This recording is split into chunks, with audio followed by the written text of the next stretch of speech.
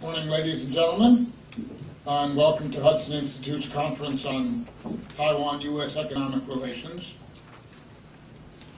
Taiwan is among the United States' top dozen trading partners.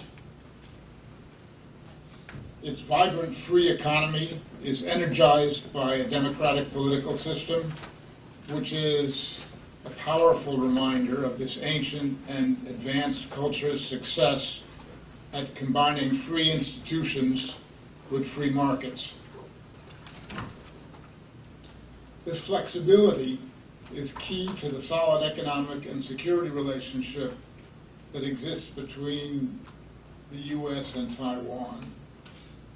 As issues arise that require action, for example, ones that affect our bilateral economic relations, as Taiwan's future economic development, that's one of them, and possible partnership in the Trans-Pacific Partnership. And yes, Taiwan's growing importance as a tourist destination. Some of you may have noticed that yesterday's New York Times listed Taiwan in the top 5th of its tourist destinations for places to go in 2014. So, assembled here this morning to discuss these and other matters is a distinguished panel of experts. Their bios are included in the programs on your seats there. I'll say a few words about each now and then call on members of the panels for their remarks. Following their presentations, we'll have a short break, and that will be followed by a question period that may also include answers. William Liu is Senior Executive Economic Officer of the Taipei Economic and Cultural Representative Office in the United States. He served as negotiator in Taiwan's Ministry of Economic Affairs, where he was responsible for trade issues with the U.S., along with negotiations with New Zealand and Singapore. His government experience also includes service with Taiwan's permanent mission to the World Trade Organization and with Taiwan's representative office in Australia, where he bore responsibility for promoting trade and investment. And as you will see in his presentation, he brings this experience to the conference as a practitioner. Dr. Derek Scissors is an expert on U.S.-Asia economic relations. He's also resident scholar at the American Enterprise Institute, and as an adjunct professor, teaches a course on the Chinese economy at George Washington University. Dr. Scissors has been a lecturer in the economics department at Hong Kong's Lingnan University and served in the Secretary of Defense's office, U.S. Secretary of Defense's office, as an action officer in international economics and energy. Dr. Scissors' understanding of Asia's great economies is grounded in both scholarship and practical experience. Dr. Patrick Cronin is an old friend and has a strategic grasp of the broad range of U.S. interests in East Asia that is unequaled in Washington. He is Senior Advisor and Director of the Asia-Pacific Security Program at the Center for New American Security here in Washington. Patrick was also Director of Studies at London's International Institute of Strategic Studies, and the U.S. Senate confirmed him as a senior member of the U.S. Agency for International Development, their leadership team, in 2001. So he combines an experienced understanding of security with an equally deep knowledge of development issues in East Asia. So that's pretty much what I have to say, and I'd like to turn it over to Mr. Liu.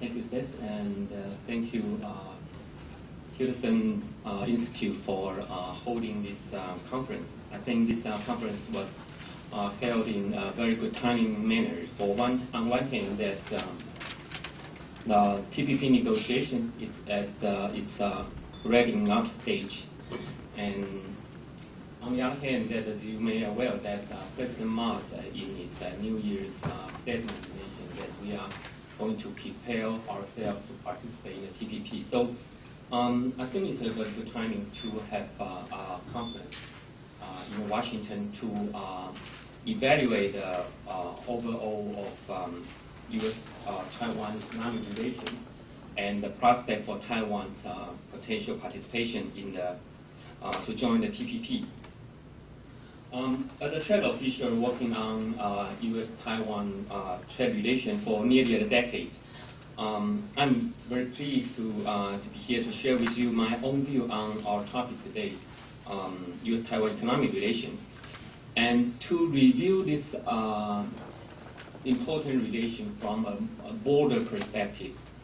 I would first like to look at the important role that U.S. has played in Taiwan's economic development and over the decades, and take a look at the challenges facing this relationship. I hope my presentation can provide you with an update of the dynamic of this bilateral relations and pave the way for the insightful discussion that following two speakers will share with us. Okay. First, let's take a look of Taiwan's economic profile. Over the last 6 decades, the people in Taiwan has created an economic miracle from scratch. As you can see from the PowerPoint, the GDP per capita in Taiwan has increased from 196 in 1952 to more than 20,000 in 2012.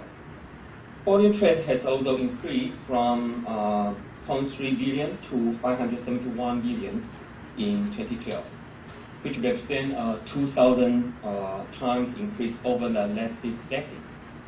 Taiwan is now also a creditor economy, holding the world's 4th largest stock of foreign trade exchange reserve, 515 billion at the end of November 2013. Only mainland China, Japan, and Russia has the highest total. Through its continued effort, Taiwan has now established many high-tech industrial clusters. Take ICT, for example.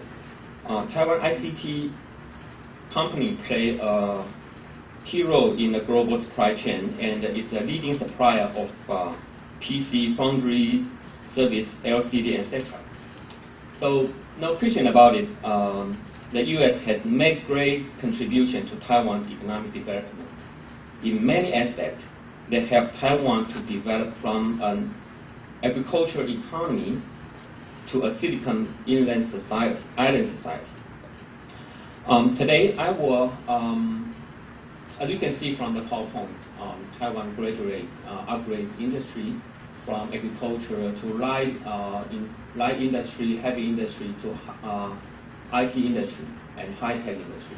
And in the process, U.S. plays key important roles in this process, including through U.S. aid, through bilateral trade and investment, and U.S. also provides great assistance for Taiwan to join international forums such as APEC and WTO.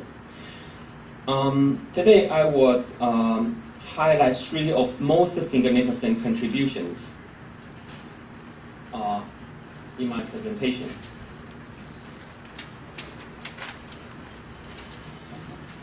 First, youth aid. We are of the view that U.S. aid secured Taiwan's economic security and stability. First, the economic aid provided by the U.S. from 1950 to 1965 was very important for Taiwan's reconstruction after the war. Taiwan received a total of 1.5 billion in economic aid and 2.4 billion in military aid from U.S., accounting for 5% of Taiwan's GNP. This aid was essential to control inflation, stabilize financial situation, and enable Taiwan to invest in infrastructure. In addition to this tangible economic aid, USAID also provides intangible aid. I would call intangible because by offering advice on Taiwan's economic policy. For example, one legacy USAID left to Taiwan was to emphasize the importance of private enterprise as a source of economic growth. As you may be aware, the Formosa Plastic Group is one of Taiwan's largest companies and one of the world's largest PVC suppliers. But you may not know that this conglomerate was created by a loan program of USAID in 1954. This company recently announced that it's planned for a $2 billion expansion of its Texas operation. They will create thousands of new jobs in the U.S. So this example illustrates that U.S. aid not only cultivates profound friendships with people in Taiwan, but also build up a strong partnership between the two countries nowadays. The second point I would like to highlight is the bilateral investment and trade, the role they play in promote Taiwan's advancement in technology. The substantial investment from the U.S. together with bilateral trade are in fact important driving force for Taiwan's industrial upgrading and technology advancement. In 1952, Taiwan received its first foreign investment from the GE. And that investment triggered the government to enact the statute for investment by foreign nations in 1954. From 1952 to 2013, U.S. investment in Taiwan has accumulated to $23 billion. That account for 18% of Taiwan's total foreign investment. And this is the largest source of foreign investment in Taiwan. Studies show that American investment stimulates Taiwan's capacity to produce manufactured products. And thanks to the reliability in delivery and flexibility in production, Taiwan's SME, small and medium-sized enterprise, were especially favored by American buyers. The American buyers are not only place the orders, but they also transfer the necessary technology to make sure that the products produced by Taiwan value the high standards. And through this process and direct FDI, U.S. multinational companies brought Taiwan into their production network. Nowadays, Taiwan's business possesses a comprehensive and tight supply chain in Asia-Pacific region, especially with the United States. Many leading U.S. companies like Google, like Apple, have maintained close partnership with Taiwanese firms as fundamental part of its global supply chain. Next, negotiation. As you are aware that when you have a capacity to produce a product, and you also need a market to sell the product. Yeah.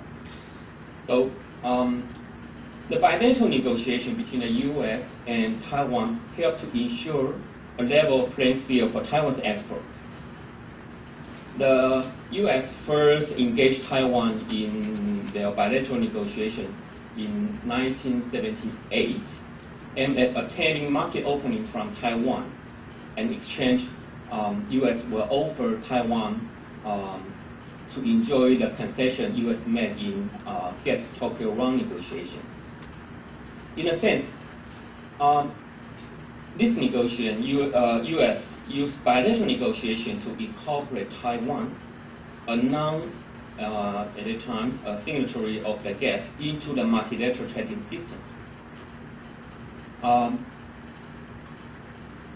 At a later stage, Taiwan tried to diversify its export to ensure a level playing field for its export to other countries. And then Taiwan decided to join the GATT and the following WTO. In this context, U.S. also lent its strong support for Taiwan to join the GATT and WTO. Taiwan became a member of WTO in 2002 and enjoyed the MFN treatment for trading goods and service for over 95% of global market. And U.S., as you know, that is the most important driving force for Taiwan to achieve this outcome. This trade negotiation not only bring Taiwan's trade regime more in line with international norms and lay a good foundation for Taiwan to transform itself to an innovative economy. At the same time, Taiwan also become a very close partner for the U.S. in the multilateral forum. For example, when I was in Geneva in year 2003 to 2007, I was in charge of Doha NAMA negotiation, and we worked very closely with the U.S. in NAMA general tariff reduction and in sectoral liberalization. We also work closely with the U.S. on service negotiation. And recently, we also work very closely with the U.S. on ITA expansion, TISA, Trading Service Agreement. So, the U.S., in a nutshell, the U.S. Economic Act direct investment and effort to help Taiwan to enable Taiwan's goods and service to compete in the international and global market on a level playing field.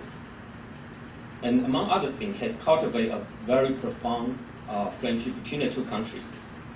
As former Secretary of State Hillary Clinton indicated, Taiwan is an important security and economic partnership of the United States. My government treasures this friendship very much and feel like to develop it further to a mutual prosperity. But in this context, we also see some worrisome signs for our bilateral economic partnership. For example, some studies argue that the economy of Taiwan and the U.S. are gradually decoupled. Let's take a look at Taiwan's trade sheet. Taiwan's export to the U.S. as a percentage of its total export increased from about 12% in 1960 to 38% in 1970.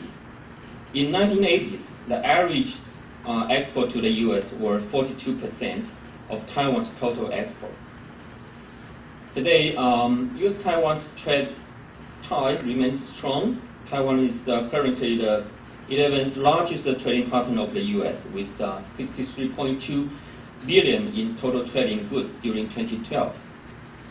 However, if you take a look of the PowerPoint, Taiwan's export to the U.S. as percentage of its total export has dropped from 36% in 1989 to around 10% in last year.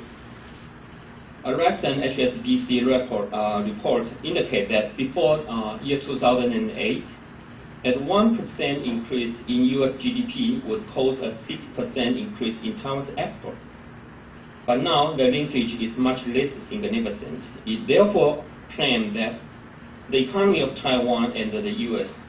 have gradually decoupled.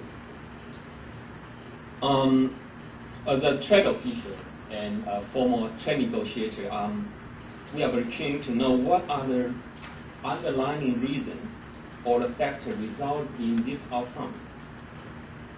And is it the changing nature of bilateral industrial cooperation, investment, or it is because of growing trend of the regionalism?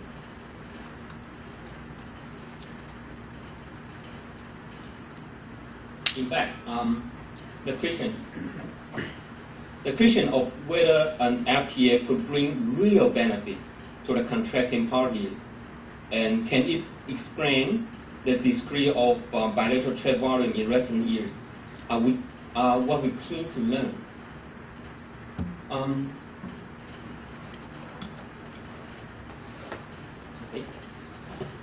As you are aware, Korea is our most major competitor in foreign trade.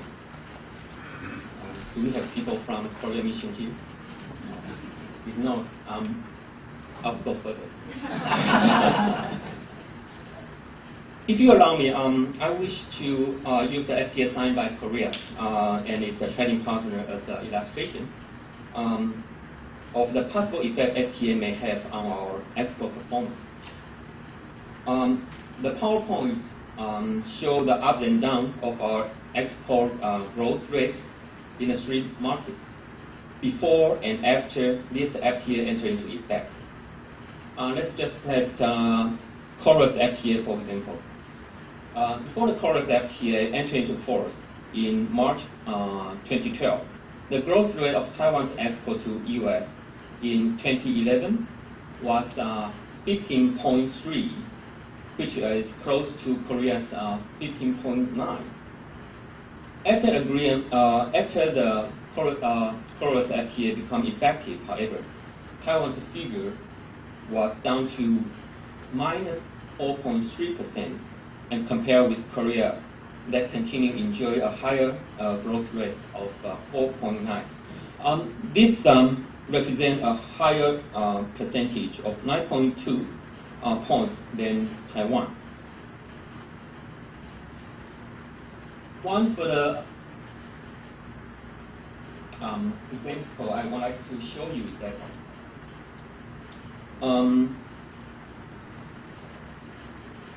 Korean FTA and Singapore FTA.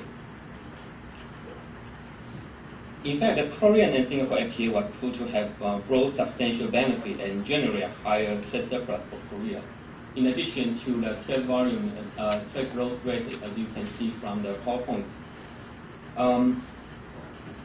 In addition, for bilateral investment between year 2005 and 2006, Singapore's investment in Korea increased 43.2%, and Korea's investment in Singapore increased 148.9%. As you may aware, Singapore maintained a zero tariff trade regime. So why Korean Singapore FTA result in a substantial growth on trade in investment? According to surveys conducted by Korean government for business with trade and investment in Singapore, 38.7% of business believe that enhancement of traffic facilitation and removal of trade barrier are the main reason for the increase in Korea export. 32.2% argue that Korean products have higher recognition in Singapore market, and 19.4% contend that Korean investment in Singapore lead to the increase of Korean exports to Singapore. So with all that in mind, I think it's fair to say that predictable rule provided by FTA can improve investor confidence in a country, which help attract foreign direct investment. And we believe that engaging FTA exercise will bring Taiwan's trade and investment further in line with the international norm to foster industrial development and attract more foreign investment. And all that justify that US-Taiwan FTA or Taiwan's participate in the TPP will be a great solution to enhance the US-Taiwan economic relation to a new level.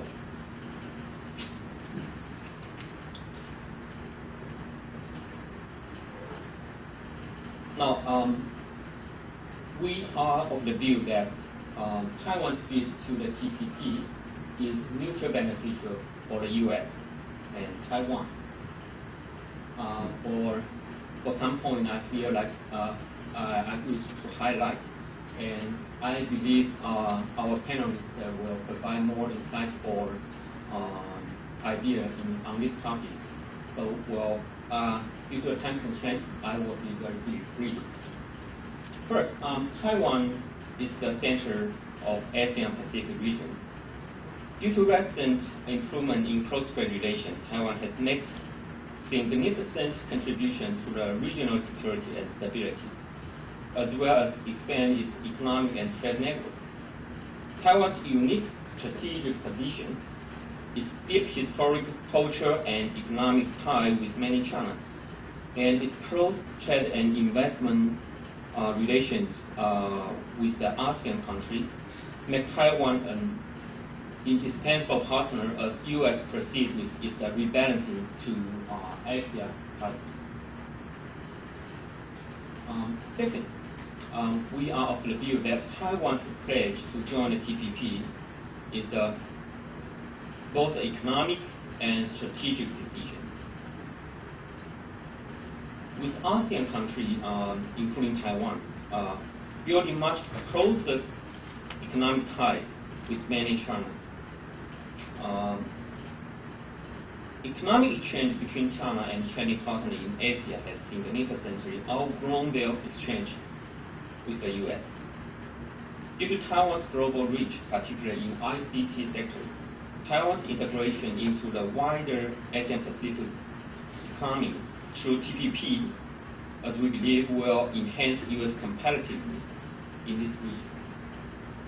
In addition, as you are aware, Taiwan and mainland China have signed the EPA, which created a gateway to invest in mainland China. Taiwan's TPP bid will open up new opportunities to expand economic trade and investment relations with Taiwan and the U.S. in the Chinese market. To illustrate, according to a survey conducted by Mizuho Bank on Japanese investors in mainland China, the successful rate for investment made by Japanese sole proprietorship is 68%. If the investment was made by a joint venture with Taiwanese company, the successful rate increased to 78%.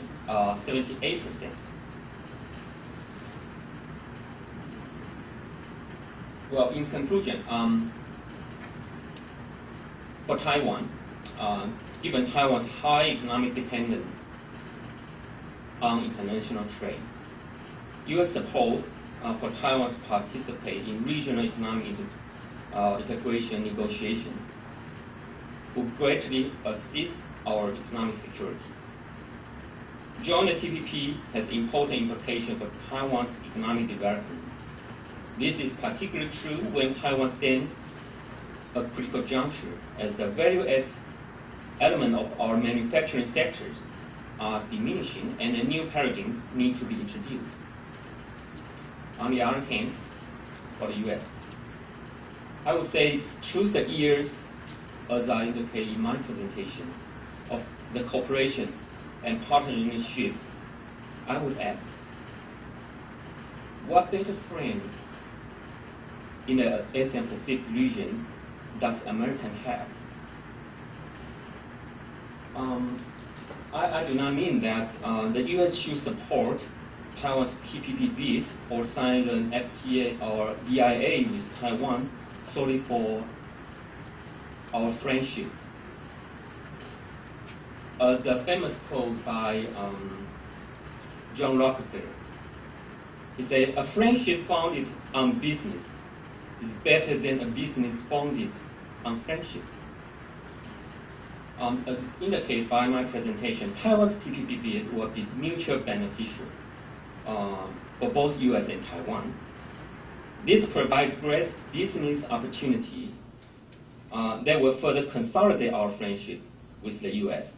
and help the two friends to continue to stand side by side during the decades ahead. I will stop here, and thank you very much for your attention.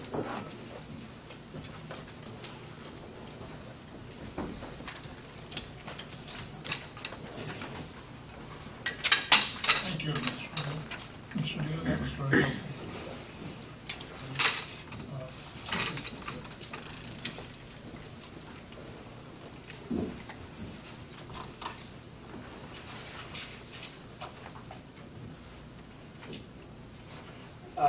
Let's see. I guess the theme of the presentation, I hate to immediately become depressing, but that's what economics is supposed to do, right? So I'll just jump right into being depressing.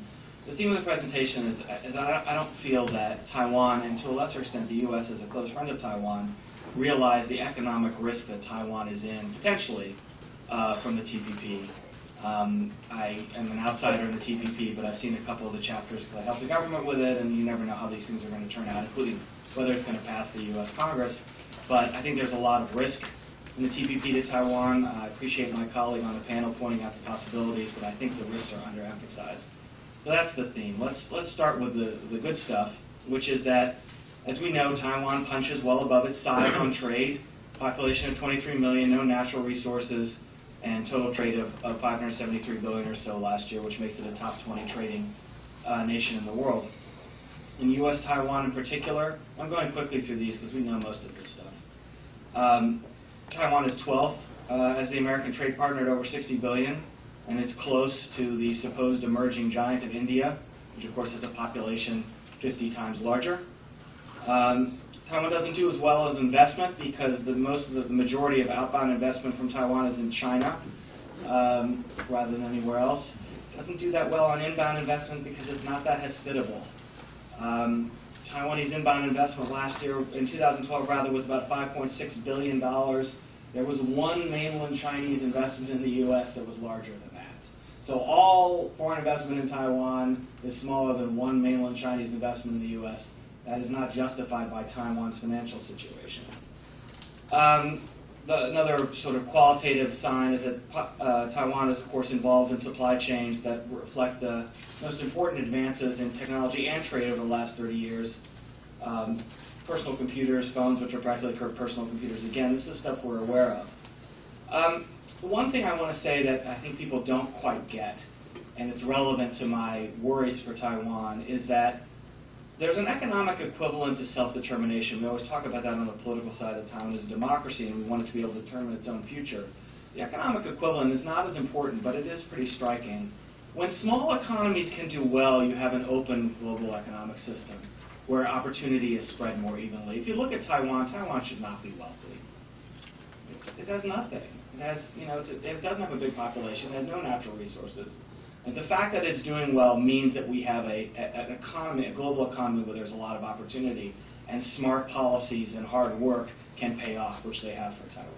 Now, I'm concerned that Taiwan now faces the challenge that many wealthier societies have, which is they begin to defend the status quo rather than moving forward. And now I'm going to move into what I think is the mistaken Taiwanese defense of the status quo, which is putting it at peril. So Taiwan's trade per capita is about $25,000 per person. So there's about $25,000 of trade volume per person in Taiwan, which is about in the top 15 of the world. A country in the top 15, and some of the countries ahead of it are microstates like Singapore, some of the countries ahead of it are oil exporters, which is not a healthy trading system. It's just drawing stuff out of the ground and then wasting it. So arguably, Taiwan as a healthy trader is even higher, more like top 10. Taiwan should be hyper-aggressive about trade policy, not fretting constantly that China is keeping us out of everything. That is not the appropriate response. The world is not ASEAN plus 3 or ASEAN plus 6. There is much more opportunity around the world, and Taiwan should be a global trader. The Singapore and New Zealand deals are nice, but those are very, very small economies. Taiwan, we've heard Bill say that Korea is Taiwan's #1 competitor. Korea is much more aggressive with India than Taiwan has been. Why? Taiwan is in far more need than Korea to be aggressive with India. And India is a very difficult partner, but the Koreans have found certain Indian states that are good partners, and Taiwan hasn't. Brazil, another example. There are big countries that don't listen to Chinese pressure and aren't regional economies. Taiwan should be much more active in seeking partnerships with those countries than it is, and way too focused on ASEAN and Chinese opposition. For that matter, dealings with the U.S. Yes, the U.S. is parochial sometimes. We have senators, unnamed senators, who are soon to be ambassadors to the People's Republic, but I won't mention their names, who are obsessed with the main export from their one state as driving U.S. policy on occasion. It's absolutely true that the U.S. is parochial. Taiwan's not in a position to point that out. The U.S. has a population of 323 million, not 23. and tons of natural resources and tons of technology. Taiwan should not be thinking, well, the U.S. does these things in our trade negotiations. Taiwan should be thinking, what do we do to make sure we have access to the U.S. market and the exports we need from the United States? So it is not the case that if the U.S. is parochial, Taiwan should be parochial. They're not the same economies. Can't act that way. The investment side, if anything, is worse than the trade side. We always talk about we don't want Taiwan to become too dependent on China for trade. Taiwan is much more dependent on China for investment. Bilateral and multilateral agreements that Taiwan is seeking to have to now, and I hope that changes, focus too much on trade and not enough on investment. We know Taiwan has a lot of money to invest.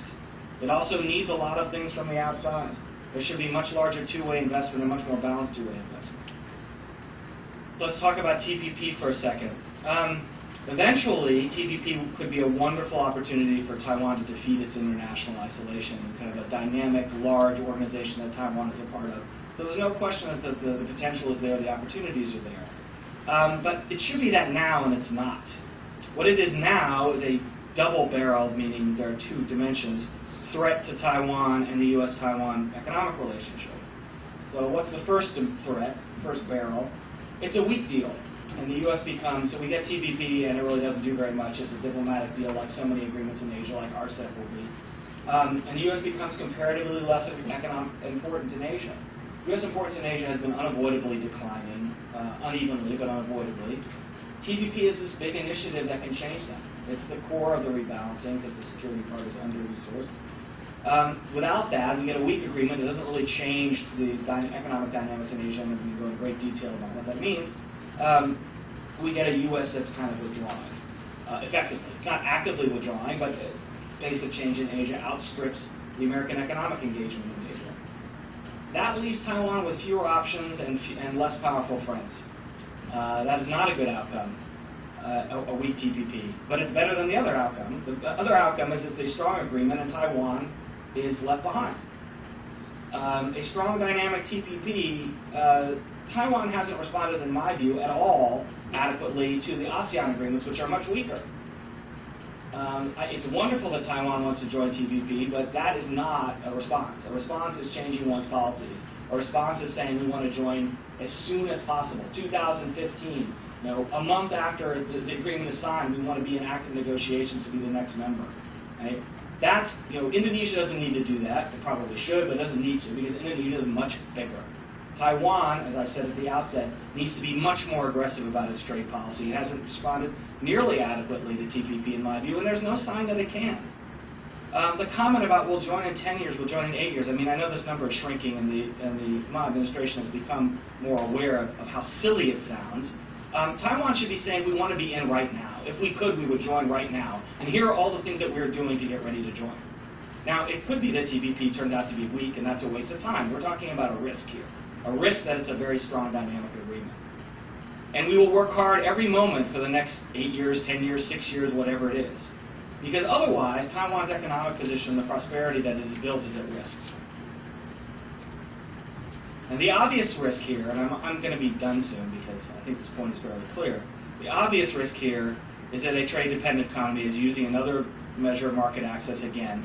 But instead of using it, as we saw in the PowerPoints a second ago, to just Korea or Singapore or so on, it's losing it to a huge group of partners that could get bigger. So it's actually Taiwan's existing problems on steroids. TPP is all the problems Taiwan's had to now, only much worse, because the group of partners are much bigger. Now let me make a more pointed comment that I really wish my Taiwanese colleagues all over would listen to. TPP has US, Japan, Malaysia. Korea can join like that because they've already made most of the concessions in the Chorus Agreement. US, Japan, Malaysia, Korea don't need Taiwan in the electronic supply chain anymore. They don't. The core of Taiwanese engagement with the world is at risk with a good TPP, which we don't know that we have, plus Korea. Electronic supply chains don't change overnight, but they do change, and also supply chains, not just electronics, and they don't change back very quickly. It's not as if you reroute the supply chain and then 8 years later Taiwan joins TPP and says, okay, we're back. No, it won't happen. You watch what happens in terms of location of production in Japan long term after the tsunami. No reason to move back to Japan. Now, the last comment, and this is another thing that I've tried to make people in the U.S. aware of. We're talking about the US-Taiwan side.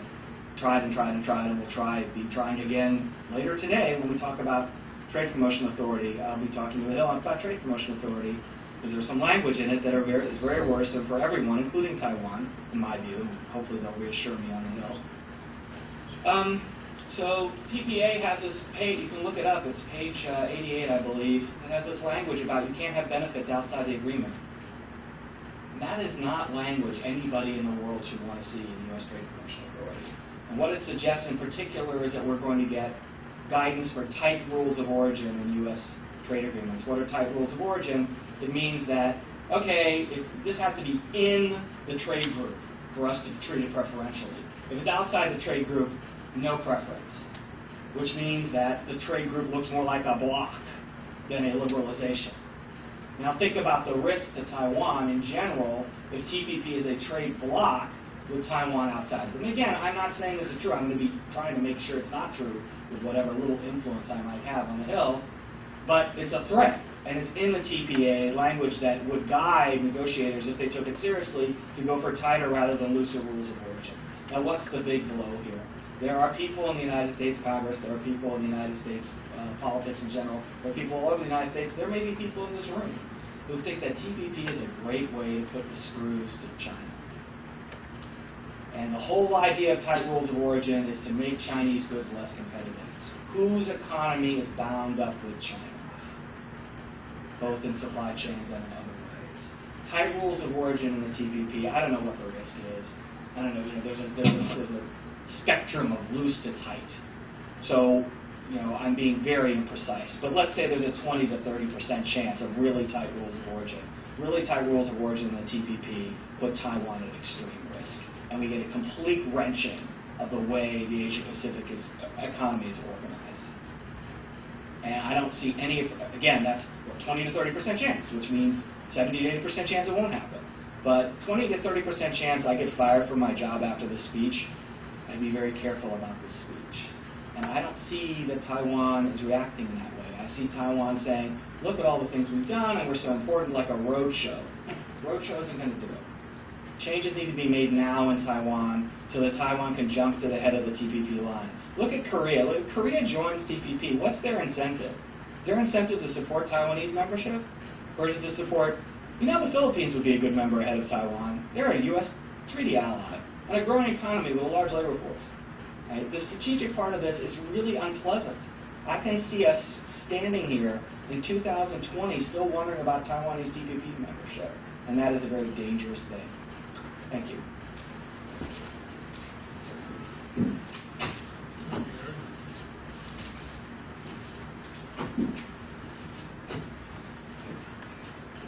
Well, good morning, and thank you for Seth's kind comments of introduction and Mr. Liu's presentation, as well as Derek Scissor's presentation. Set up my brief remarks about really the strategic and economic interplay here that, from a U.S. perspective, makes the slowing down of the economic relationship between Taiwan and the U.S. that Mr. Liu alluded to, the decoupling, if you will, has strategic implications. I want to make just a few points. Let me go back to one that Propsy opened up with, which was the success story for the U.S. Agency for International Development. You don't often hear that trumpeted in Washington, D.C. in recent decades, that there are success stories coming out of USAID of a strategic, large nature.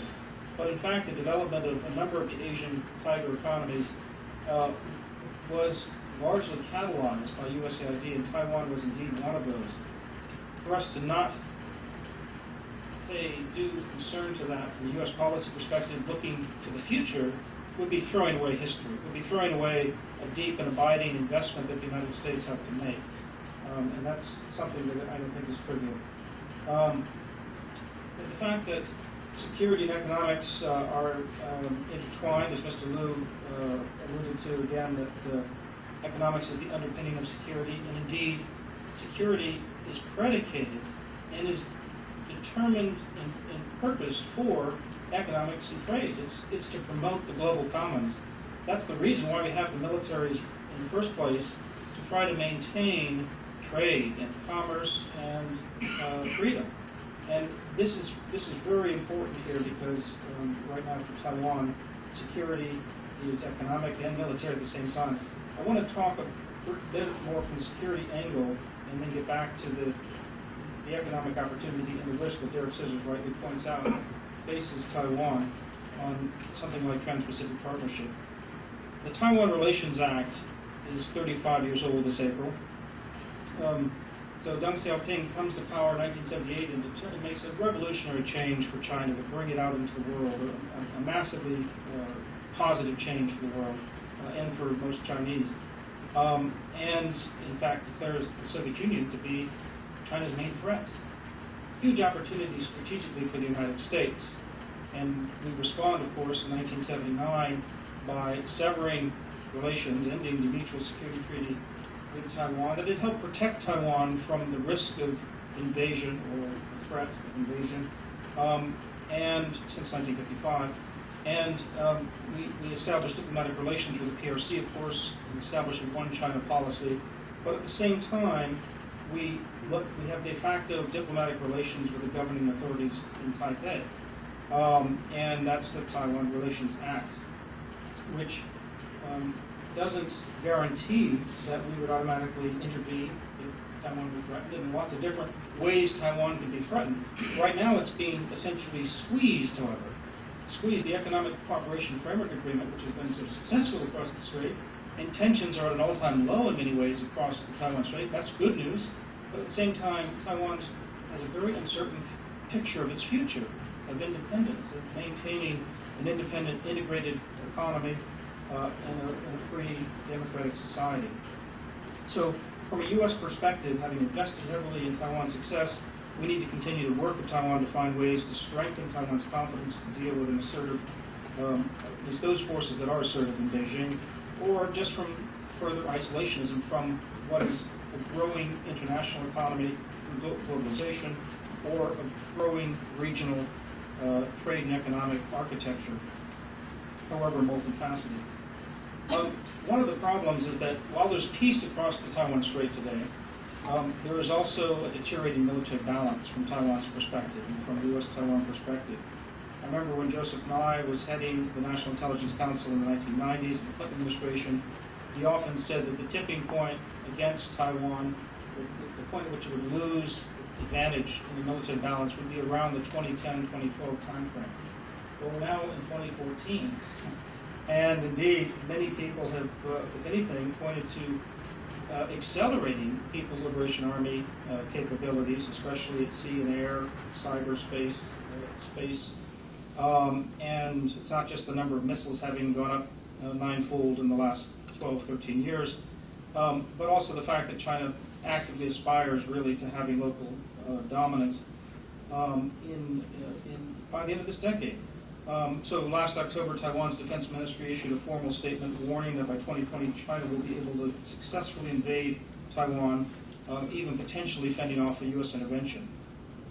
So we don't know whether that's true or not, but the point is that there's a perception that this could be the continuation of a deteriorating military balance trend. It's not going in Taiwan's favor, in other words. So Taiwan needs to make sure that it can not only protect itself militarily somehow, longer into the future, to buy more space for diplomacy and for trade, but it needs to make sure that it has a diversified set of relations in the world. It's not isolated internationally, either politically or economically, in order to be truly better protected as part of both the region and the global economy. So it's also clear that military deterrence needs to be bolstered. That's a separate discussion for another conference. But without a balanced economic strategy and sufficient political space, Taiwan will simply be absorbed. It will be absorbed within the next couple of decades. So I would argue that we can now look at what's been happening in the East and South China Seas and the fact that this is one of the growing flashpoints globally. When you look at the maritime tensions that have grown in the East and South China Seas, and of course Taiwan straddles both of these seas in terms of its geographic position and in terms of its own claims of sovereignty as well. China is increasingly seeking to settle sovereignty disputes on its own and to expand its influence. not just over what it considers core national interests, but also the East and South China Seas, which are sometimes added to the list of core national interests, depending on which person you're talking to from China. President Ma in Taiwan has taken a number of steps, mostly quite positive, to try to add a helpful diplomatic level of restraint on some of the disputes. So we can think about how the fishing agreement between Taipei and Tokyo was a very helpful way of showing that you don't have to use coercive diplomacy. You can actually use negotiation to advance cooperation and still have a dispute and still make your claims to sovereignty. And that's what Taiwan does to this day. I know I visited Taiwan recently. I heard from many of my Taiwan friends just how strongly they are about the sovereignty claims that Japan also claims. And yet that didn't stop Taiwan or Japan from moving forward with the fisheries agreement. You could also argue that Taiwan, while it did conduct air and naval drills in the Vashi Channel a week after the 65-year-old fisherman was killed by a Philippine Coast Guard vessel, nonetheless, Taiwan held its fire and waited for an apology, and relations were able to move forward once again. Taiwan has also been helpful in terms of calming down some of the tensions since the Chinese announced an air defense identification zone in the East China Sea last month, and President Ma has called and urged President Xi Jinping not to establish one in the South China Sea, not because there's not a right for air defense identification zones by any country, but when you announce one suddenly in an area that you know is hotly disputed, that's only going to be seen as a provocation by those other countries in the region.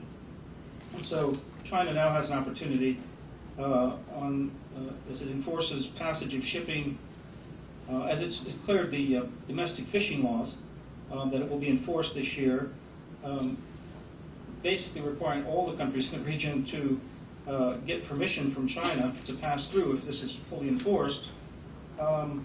This is something that we're, again, Taiwan can play a positive role in sort of encouraging Beijing not to look for more provocative, coercive means of exercising or expressing its claims, but rather looking for cooperation.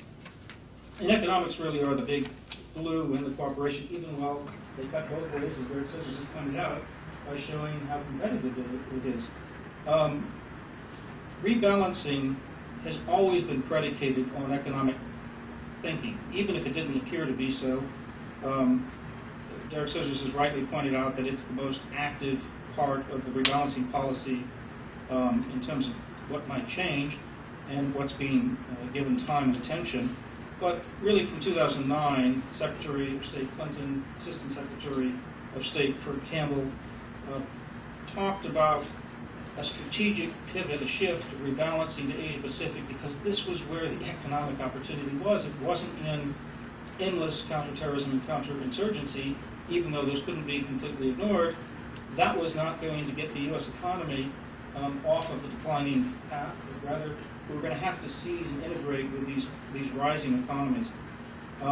The Trans-Pacific Partnership was, of course, embraced by the Bush administration, which entered talks back in 2008 with the new trading quartet of Brunei, Chile, New Zealand, and Singapore. And those negotiations have since grown, and that's really become the Trans-Pacific Partnership framework talks. And TPP is really trying to set a free trade agreement that isn't just rhetoric, but is indeed these higher standards of trade, and that's what makes this, I think, very different, and why, again, I agree with Derek Scissors' caveat that it's not taken seriously, it's not fully implemented, it could be weak and more rhetorical, but I believe it's meant to be extremely serious in terms of setting the new standard for trade, and that's why this is going to be the decisive trading framework across the Asia-Pacific. And it's therefore even more vital for Taiwan to be in rather than out, because of the risk of being further isolated. This Kurt Campbell, who pointed out that Vietnam has made much bigger strides than Taiwan would have to make in terms of political reform to enter the Trans-Pacific Partnership. So the fact that President Ma has now reasserted an interest in joining TPP, and Mr. Liu has well outlined the interest here of Taiwan, it seems like there is a ready opening And I agree with Derek Scissors' point that this is an urgent matter of now, not some distant point in the future. So it's really a matter of political will for Taiwan to take the steps necessary to use TPP framework negotiations to come to some successful conclusion in the next several months potentially, to spur that domestic economic reform and trade liberalization that's necessary for Taiwan to join. One small quibble with Derek's points, because I learn a lot always from when he speaks, is I don't consider a $28 billion two-way trade between Singapore and Taiwan to be trivial. He said it's a smaller economy, yes, compared to India and Brazil, no doubt, absolutely true. But Singapore is a serious economy, and I think that's and it's also one of the TPP countries, as is New Zealand. And I think those are important stepping stones toward the direction that we want to go in on TPP. So the U.S. wants stability with China, wants stability between China and Taiwan, but it wants Taiwan to be able to maintain its freedom economically and politically by being more deeply integrated in the growing regional sort of trade framework, but also the growing global economy. And I'll stop there and look forward to the Q&A that will follow. Thank you. Let me open up the floor for questions. I see a hand right over here. Hi. And the microphone will arrive, has arrived. Hello. My name is Victoria Guida. I'm a reporter with Inside U.S. Trade. This is a question for Mr. Liu. I have two questions. One is, do you think that China will have to join TPP before Taiwan? And my second question is, in Trade Promotion Authority, are you pushing for the U.S. to have Taiwan-specific language in the bill?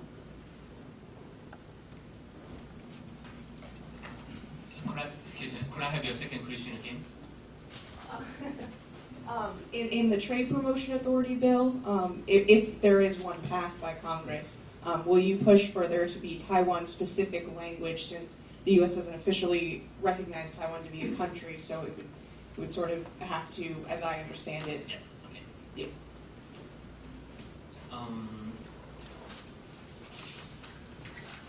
For your first question,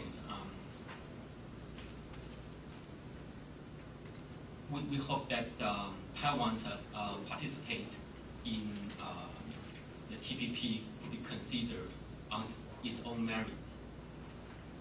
And because we are of the view that if Taiwan is excluded from the APEC regional integration, in particular TPP, it will put Taiwan in dangerous position, as I pointed out in my presentation. And it will put Taiwan to the sideline of ASEAN Pacific production network, just Drex mentioned in his presentation. So I think you have highlighted the point, the China factor. In this regard, I think we will continue to communicate with mainland China through cross-trade dialogue to foster mutual understanding and trust on Taiwan's need and the sense and the urgency to join TPP and other integration initiatives in the region. I think that this is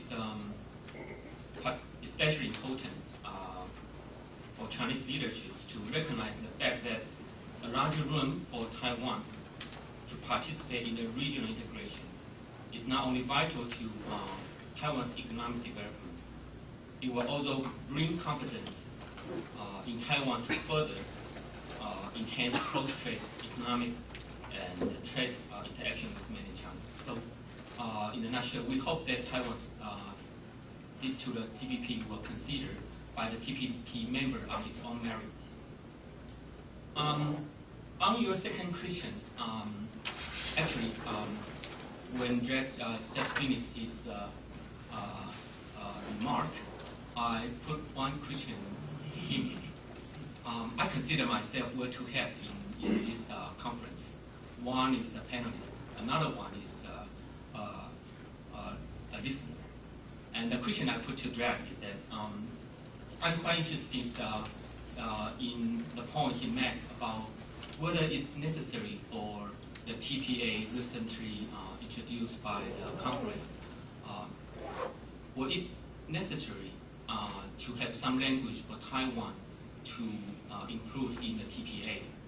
As you may be aware that Taiwan Relation Act give the mandate the U.S. government to sign trade agreement with Taiwan.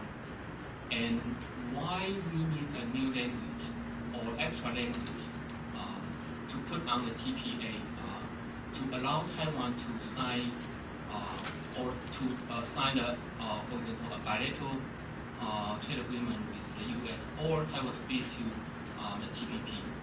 I would like to forward this question to Jack, if you don't mind.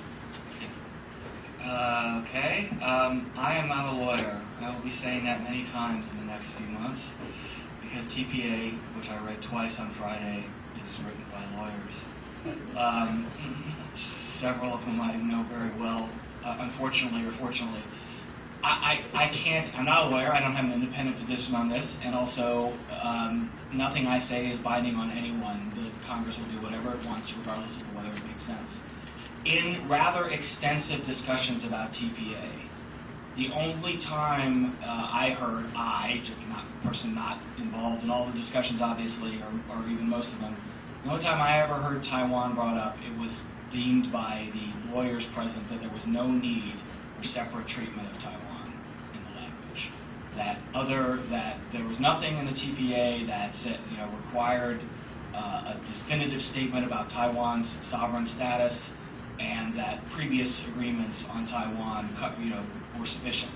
I have no idea whether that's true, one, and whether it's true or not doesn't really bear on what will actually happen. But the TPA itself does not have any mention of Taiwan. There was no need to mention Taiwan that was brought up. It was decided there wasn't a need. So, and my expectation is there will be no separate treatment of Taiwan in the TPA. The Congress can decide differently for substantive reasons. The Congress can decide differently for political reasons. It can decide to send a message by including a line about Taiwan, even though there's no need for one. So there are lots of possibilities here. The meetings and the text that we all see now, that we can all read if you're really, really bored. And the meetings that I had said there won't be any separate treatment.